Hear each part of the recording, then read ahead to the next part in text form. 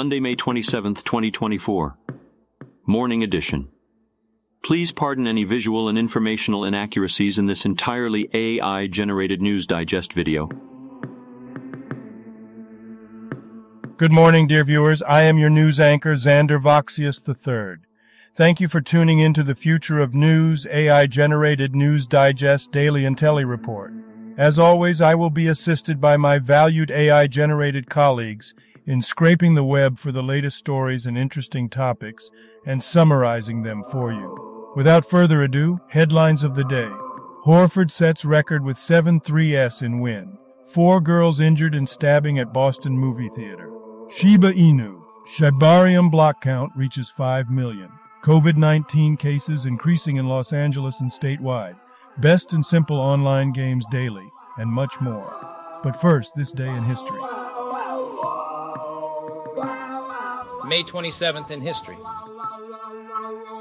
May 27th, 1096. Count Amico enters Mainz, where his followers massacre Jewish citizens. At least 600 Jews are killed. May 27th, 1813. War of 1812. In Canada, American forces capture Fort George. Famous people born on this day. May 27th, 1944. Alain Souchon, French singer-songwriter, guitarist, and actor. Thea Musgrave.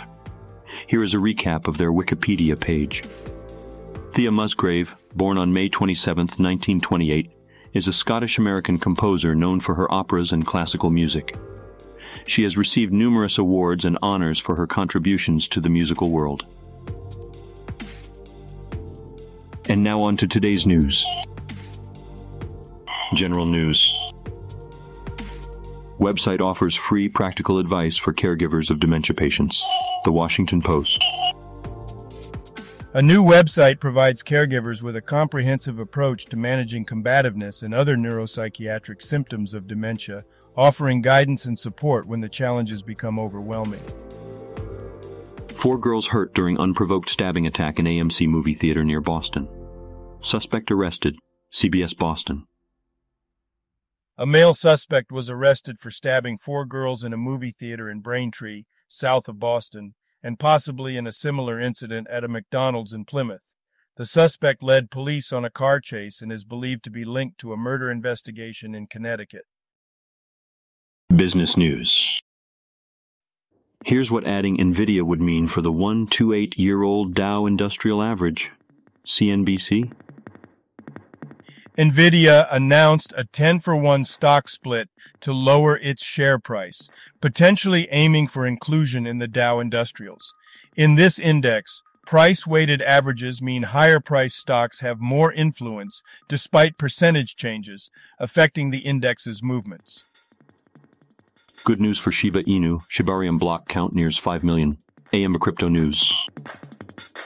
The article discusses the current status of SHIB token on the L2 blockchain, noting a decrease in TVL and transactions. Shibarium's total blocks and network activity are analyzed, with a focus on BONE token's price increase compared to SHIB's stagnant value. Technology news. The best daily and simple games on the internet. The Verge. The article discusses the favorite mini-games shared by readers, including Coffee Golf, Bandle, Travely, Connections, and Framed. These quick and engaging games are perfect for passing the time and trying something new. Sports news.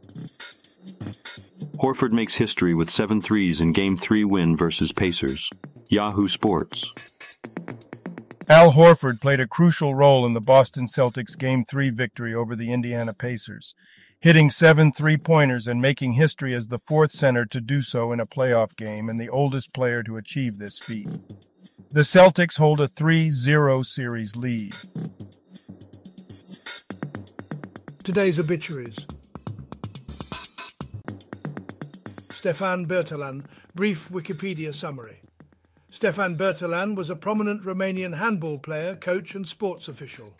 He won numerous national and international titles, including the EHF Champions League in 1977 and Olympic silver in 1976. Bertalan passed away in 2024 at the age of 75. leaving behind a legacy of excellence in the sport. Surya Prakash. Brief Wikipedia summary. Surya Prakash is an Indian film director known for movies like Manikam, Mayi and Diwan. Georgie Campbell, a British event rider, tragically passed away at the age of 37 after a fall during the Bicton International Horse Trials in Devon. She had a successful equestrian career, competing in top-level events such as the Land Rover Burghley Horse Trials and being married to fellow rider Jessie Campbell. Samuel Lewis Galindo. Brief Wikipedia summary. Samuel Lewis Galindo, a Panamanian businessman, politician and author, was known for his contributions to the political, economic and social development of Panama. He served as a presidential candidate, founded the Solidaridad Party, and was involved in various business associations and civic activities. Galindo passed away in 2024 at the age of 96. Health news. COVID-19 infections on rise in Los Angeles and statewide. Deadline. The Los Angeles County Department of Public Health reports a slight increase in COVID-19 cases, with an average of 82 to 92 cases per day recently, compared to 60 to 80 cases per day earlier in the spring. Wastewater data shows rising coronavirus concentrations statewide. COVID wave shapes up for summer but is unlikely to spark concern. The Washington Post. The article discusses how COVID-19 will likely still be present during the summer, but questions whether there will be enough public concern or federal intervention to address it as new variants emerge and transmission continues. Entertainment news. Richard Simmons, privately saving hundreds of lives, TMZ.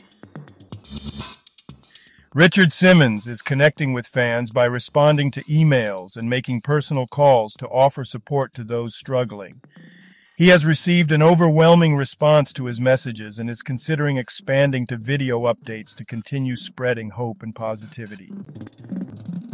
Garfield in dead heat with Furiosa at weekend Memorial Day weekend box office, Sunday AM update, deadline. Warner Brothers' Furiosa and Alcon Sony's The Garfield movie are in a close race for the box office, aiming for around $31 million over 4 days. Garfield appears to have a slight edge, potentially leading to the lowest Memorial Day weekend #1 opening in 29 years. Now a couple of dad jokes for you. I'll tell you what often gets overlooked: garden fences.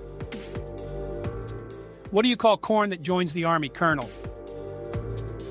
Thank you for watching this AGNDD Intellireport. Like, subscribe, and click the bell button to get notified during new uploads. And make sure to tune in next time. Stay safe and healthy. Cheers.